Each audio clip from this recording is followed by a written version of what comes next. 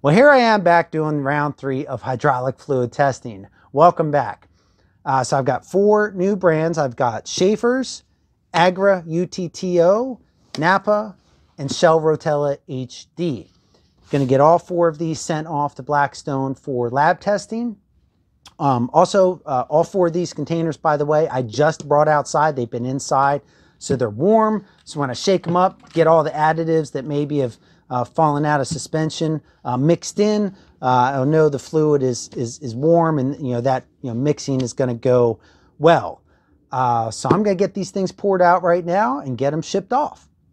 So while I'm pouring that fluid out, I'll show you that. I'm going to give you a little history here. But first I want to say this video is not sponsored. I've purchased all of these materials myself with channel money. You guys know whatever I make on this channel, I put right back into the channel almost to the penny. So no outside influences here, number 1. Number 2, this makes 13 total hydraulic fluid brands that I've tested between the 4 in this video and the prior 2 videos. Plus there was Permatran that I tested new, virgin, plus used. And I should say all of those 13s were virgin samples, freshly cracked open bottles that were sent off to the lab. So the other reason to test these is that you're looking for equivalencies. And when you see these equivalencies stated on the back of the bottles, they're the opinions of the manufacturers based on the tests they've done, or I should say the brand names, because a lot of times the brand name you see on the container for hydraulic fluid, that is just the brand, and that's not the company that blended it. But then also, at least I know in the case of Massey Ferguson dealers, many of them do not sell Permatran 821 XL. They sell alternate brands. I'll show you a picture here of the brand that my local dealer sells. And I've heard numerous stories where dealers just don't sell the Permatran. So people are left looking for an alternative. It's not necessarily the case that they're trying to be cheap or trying to find something that's better. They're just looking for something that's gonna work. So then if you go online and ask this, all you'll hear is, well, I've been using such and such brand for X number of hours and never had a problem. But that's, as I like to say, that's kind of how problems are. You don't know it's a problem sometimes until it creeps up. And if you go, I think I'll show a screenshot here in some of the Agra UTTO literature, you'll see that some of the differences in these fluids, you're not going to see them immediately. Maybe not after 100, 200, 300 hours. It's going to be a little further down the road where this wear may become more extreme if you've got an inferior fluid in your tractor. Okay, so that's the history here. So as you know, I send these off to Blackstone for lab testing. And I also then keep a sample for myself, and I do the cold pour test. So I put these samples in my deep freezer. It's about -8 Fahrenheit in there. And then I do a pour of them and time the run of the pour, and I provide you those results. So it was kind of interesting in this case because I didn't think I was doing a round 3 video. So I had to make up a little cardboard jig to run my 4 fluids. So I ran them, and then I thought, man, I'm trying to keep this as apples to apples as possible.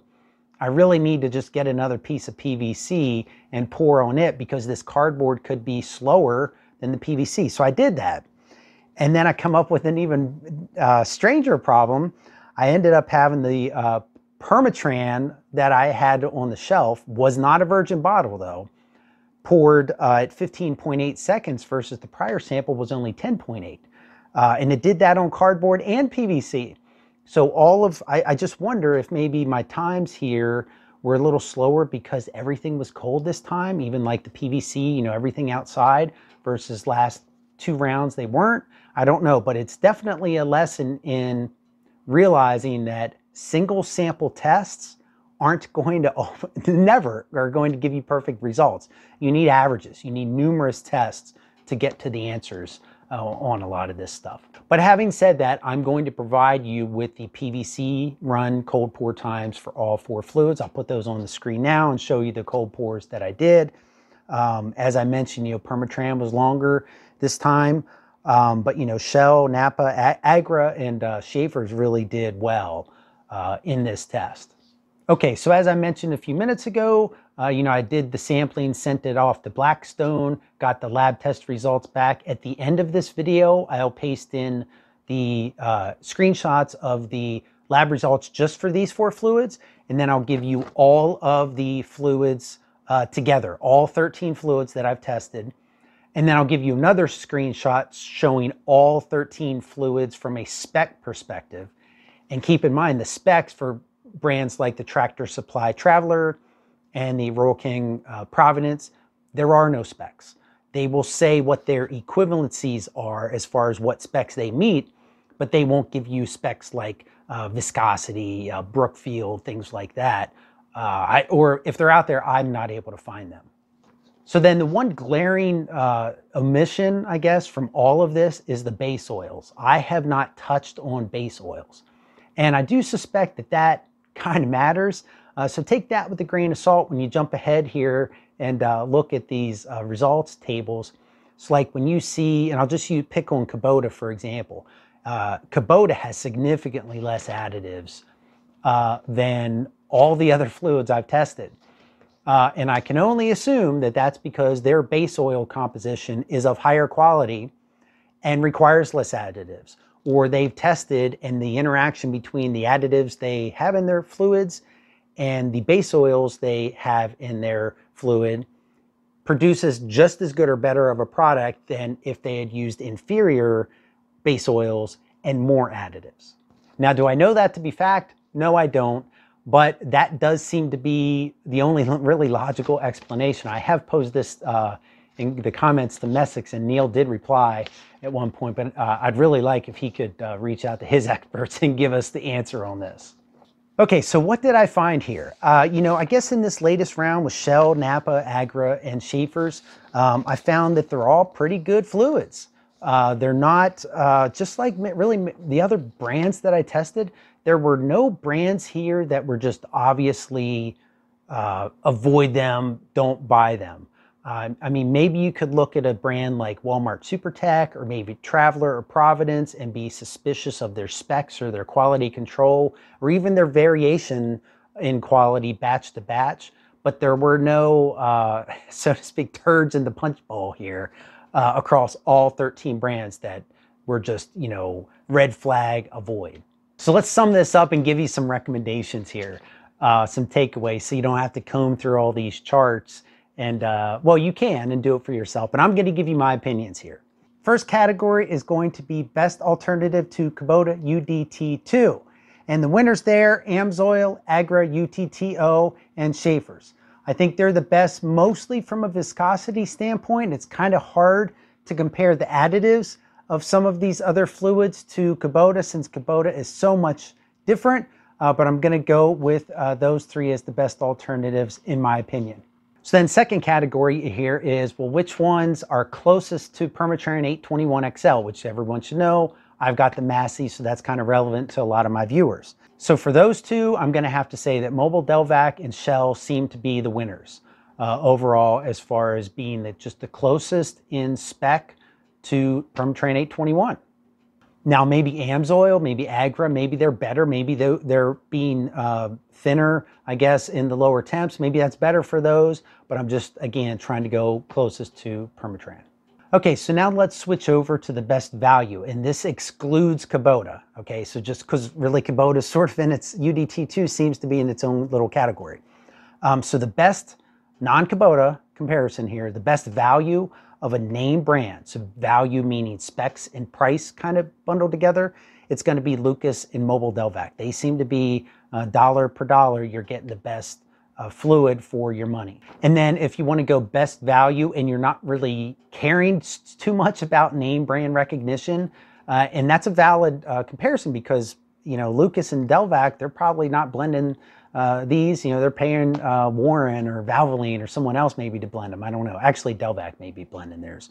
But it's perfectly valid to say, well, Walmart's probably paying a big company to blend theirs, so why should I care about the SuperTech label? But, you know, looking at these, I've got 3 of them listed. So I think Walmart SuperTech, Tractor Supply Traveler, and Royal King Providence are in the non-name brand best value category. All of them performed well. You'll note, like in my first video, I poured in the Traveler just looked different than the other brands, had a different coloring, but it actually performed pretty well in the lab testing. And then the last category is just best overall fluids that I've tested. So for those two, I've got to go with Amsoil and Agra UTTO. I think they were really good fluids.